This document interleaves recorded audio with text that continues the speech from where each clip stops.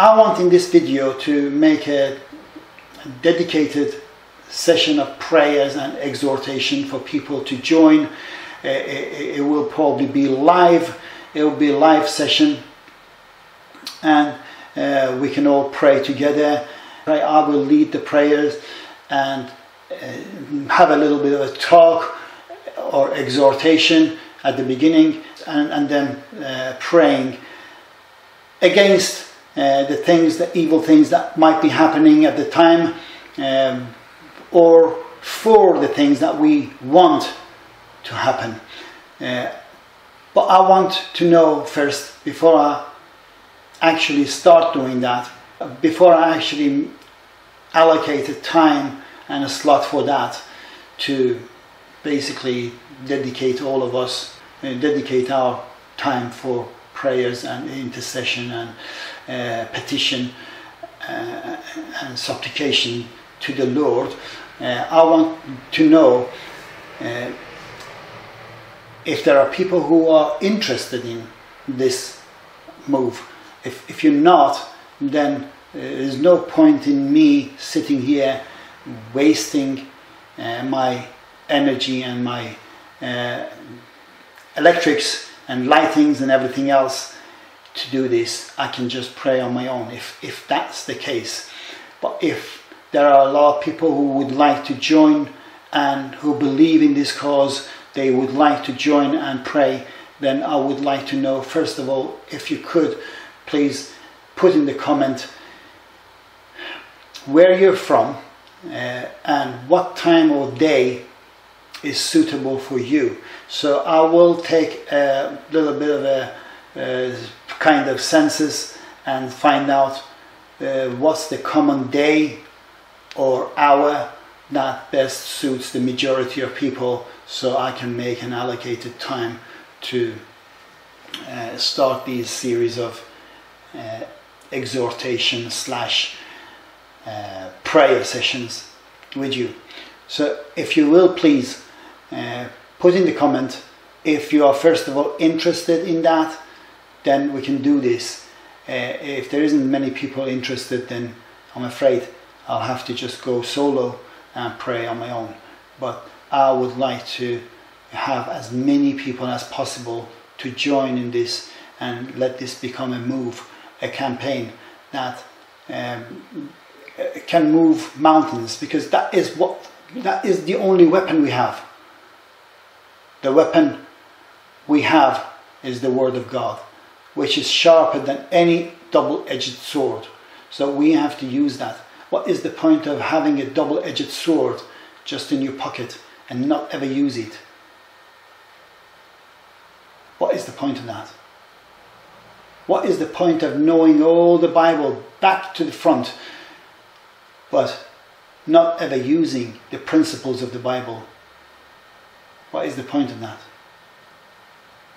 Just answer me that out of curiosity.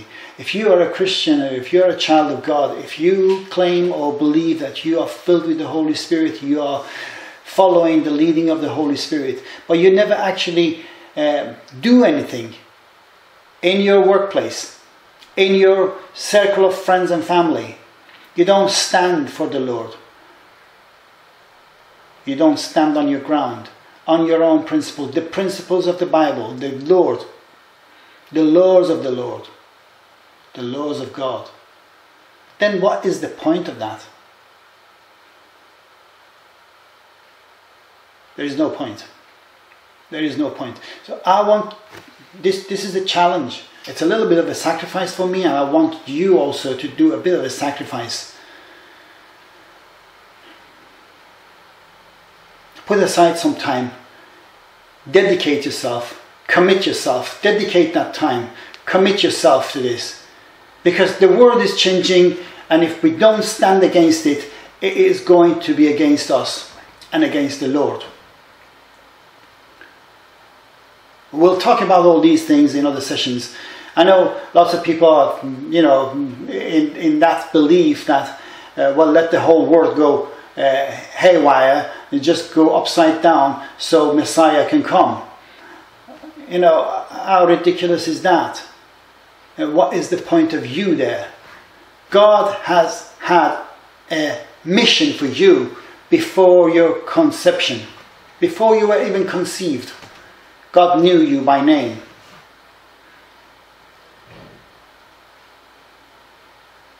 He knew you by name and He predestined you. And He had a plan for you. Still has a plan for you. No matter how old you are, how young you are, where you are, you're a man or you're a woman. And I don't like these ideas of gays and lesbians. I totally go against that. I don't care what they do with my video. It is against the Word of God, and I stand against that. Whatever is against the Word of God, I stand against it. Even if I'm the last person on earth to stand against it, I stand against it. I don't care if it costs me my job, my business, my YouTube channel. It doesn't matter, because I've done that and I still do it, and I will do that to the last drop of my blood, if that's what it takes.